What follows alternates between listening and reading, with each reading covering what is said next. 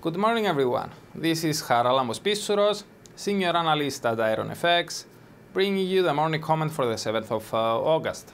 The greenback rebounded on Friday following the release of the US employment report for July and subsequently some comments on tax reform from the director of the US National Economic Council, Gary Cohn. Kicking off with the jobs data, non-farm payrolls rose by 209K, more than the consensus of 183K. The unemployment rate ticked down while average hourly earnings accelerated in monthly terms, both in line with expectations. The second and biggest leg higher in the dollar came after Cohn said that the US administration aims to reduce the corporate tax rate to around 23%. He added that the new plan will include incentives for US corporations to repatriate cash held abroad. If such a plan materializes, repatriation would likely provide a significant boost to the dollar in the longer term, as corporations would need to convert billions held in foreign currencies back to dollars. Nonetheless, for now, despite Cohn's remarks and strong jobs data, we are not ready to call for a reversal in the dollar yet. Even though the market reacted to Cohn's comments, any tax reform plan is still months away from being announced and implemented at the least. On the data front, both investors and the Fed are aware that the labor market is robust, and thus further improvement in that sector is unlikely to lift materially the probability for another hike by year-end.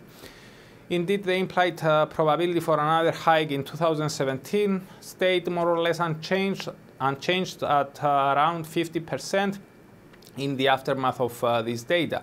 In our view, a strong rebound in inflation is needed before rate hike bets rise materially and help the dollar change its fortune.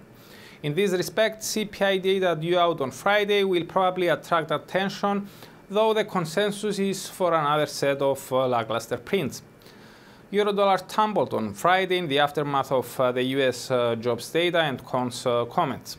The rate fell back below 118.30 but hit 117.25 and started to recover. The rate continues to trade above the short-term uptrend line taken from the low of the 22nd of June, and thus we consider the near-term picture to still be positive. We would treat Friday's slide as a corrective phase, and we expect the bulls to continue erasing these losses. We believe that they may challenge the 118.30 line as a resistance soon, so a clear break above that level could set the stage for another test near the 119 territory. Now, moving to the energy market, today oil traders will probably turn their sights to Abu Dhabi, where OPEC and non-OPEC officials will meet to discuss why some countries are falling behind in their pledges to cut production as agreed in May. Any signals that the cartel may take a harder line on members not complying with their quotas, or that OPEC could take other steps to boost compliance, may help oil prices to trade higher. WTI traded north on Friday despite the dollar's strength on the US employment report and Cohn's remarks. The price rebounded after it hit once again support near the 48.60 line, but the recovery stopped at 49.75. WTI continues to trade above the upper bound of the medium-term downside channel that contained the price action from the beginning of February until the 27th of July, which keeps the door open for further recovery. A break above the 50.35 obstacle would confirm a forthcoming higher high on the 4-hour chart and could open the way for the critical hurdle of 51.50. That said, we repeat for the umpteenth time that we are mindful on whether a healthy long-term uptrend can be established. Any further gains may be capped by the 51.50-55 range, where US producers may be tempted to increase production significantly. Now, as for the rest of today's highlights, the only noteworthy indicator we get is Germany's industrial production for June. We also have two speakers on the agenda: St. Louis Fed President James Bullard and Minneapolis Fed President Neil Kashkari. As for the rest of the week, on Tuesday, China's trade balance for July is out, while on Wednesday we get the nation's CPI and PPI data for the same month. On Thursday, during the early Asian morning, the RBNZ will announce its policy decision.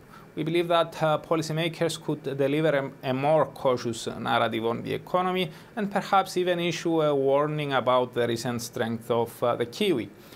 Finally, on Friday, we will get the highly anticipated US CPI data for July. For more information, please read the full comment on IronFX.com or download our app and get all the information you need to trade. Also, you can follow us on Twitter, like us on Facebook, subscribe to our YouTube channel, or circle us on Google Plus to get more trading ideas. This is Charalambos Pissouros, Senior Analyst at IronFX, wishing you solid trading.